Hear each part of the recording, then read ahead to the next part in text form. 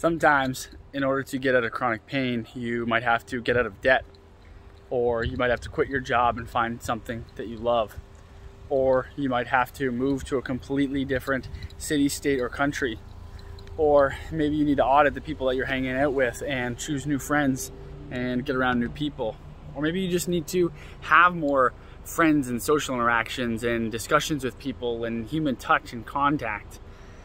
Maybe all of those things could be the reason that the block to you getting out of chronic pain.